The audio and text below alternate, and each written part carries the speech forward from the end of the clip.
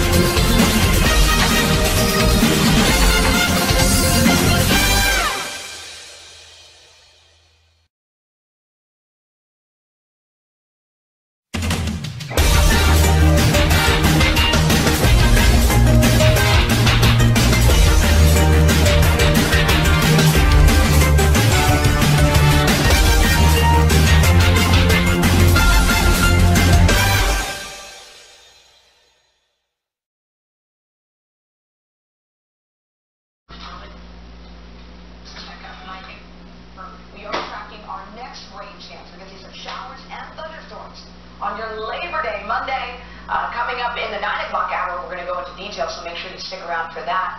For now, back to you. All right, sounds good, Samara. Thank you very much. A reminder, you can get the latest news and weather anytime with our NBC Washington app. For now, back to Sunday Today. Wait. Please refrain from saying things like preach or go girl, bye Felicia, ratchet, or any other colloquialisms that you may have heard or looked up on Urban Dictionary.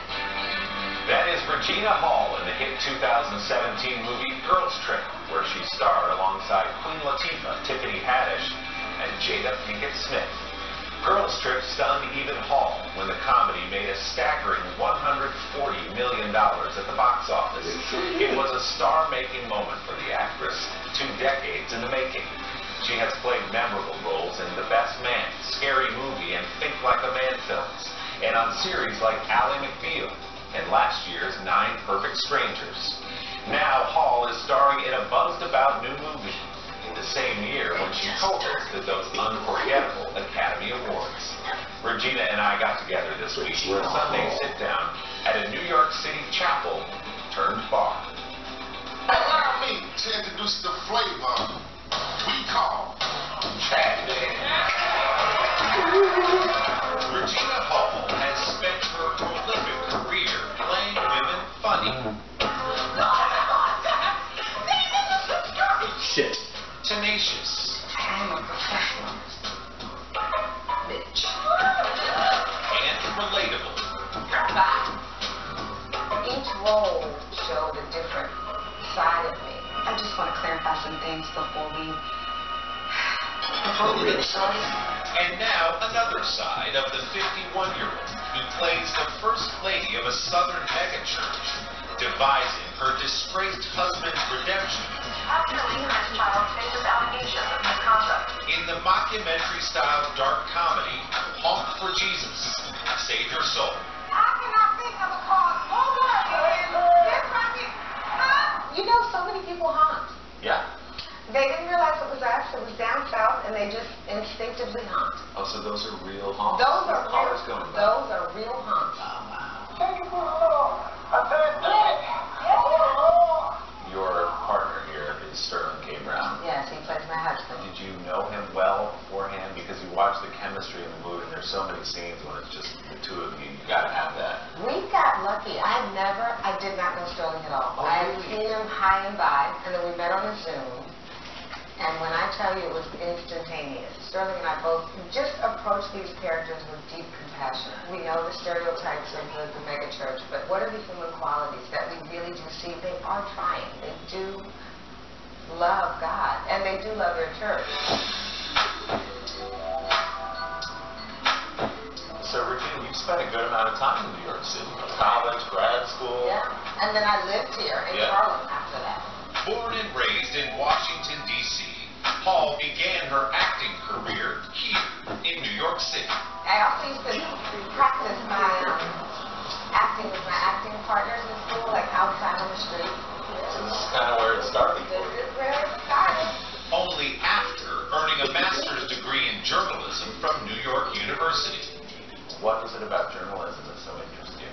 I was in school and I read a book. It's called Democracy in America. You told me. Yes. Yeah, And that book really resonated with me. That if you do not have the press, if you do not have journalism or free press, then you cannot maintain democracy. So how did you get from, I got a master's degree in journalism, to being an actress? Where did that turn come? My father passed away suddenly in my first trimester at NYU.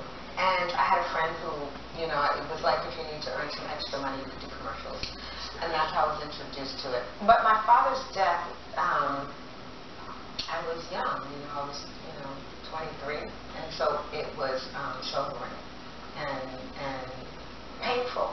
But it sort of redirected my journey. I think we have to dance. Yes.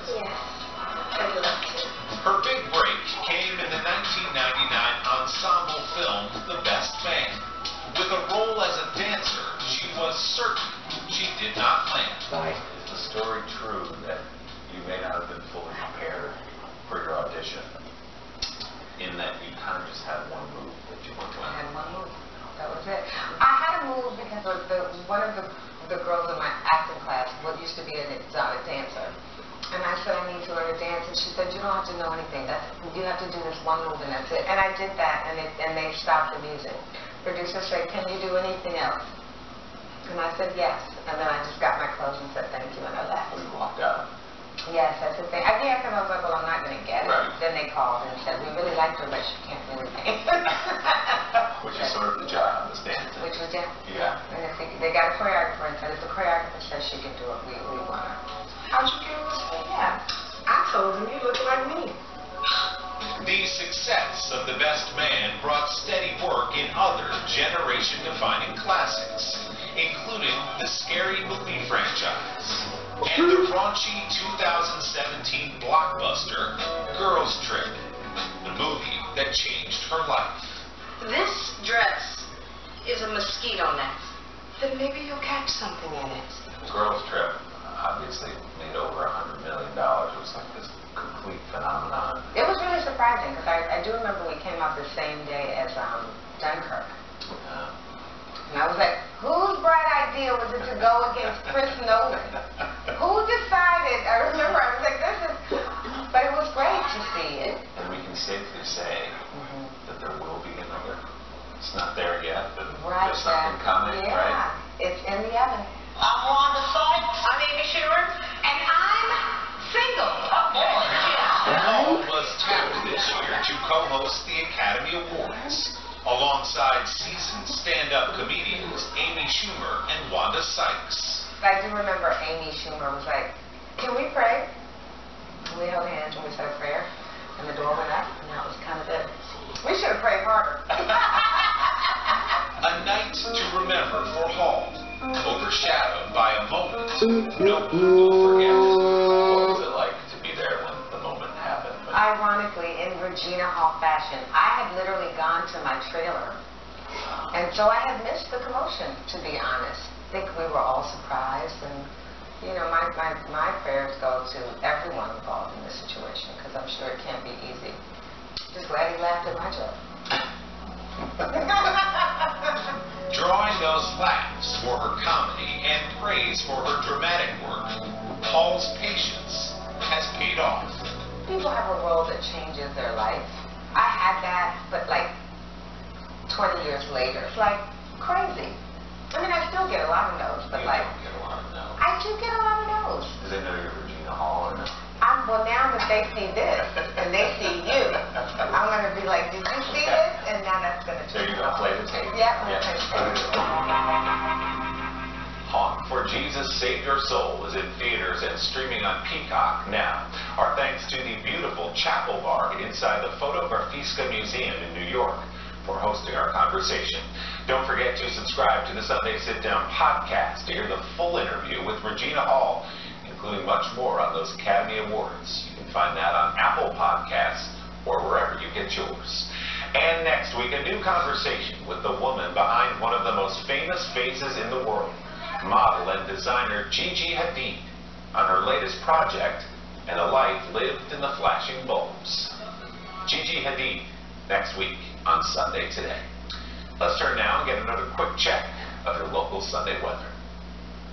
Hey everyone, if you have plans today, here's what you need to know. We are looking at temperatures rising into the upper 80s. It's going to be hot, near 90 degrees out there for some of us.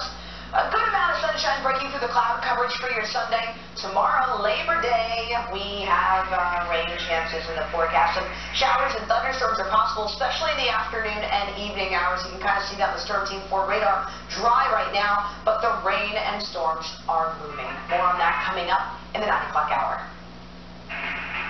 Ahead on Sunday today, our highs and lows of the week, including an update on the young ball player we told you about a couple of weeks ago, who suffered a very scary injury at the Little League World Series. We will check in on our man Easton. But up next, Harry Smith spends some time with members of the greatest generation, as one veteran photographer captures their faces and their stories for history. We're back in just 30 seconds.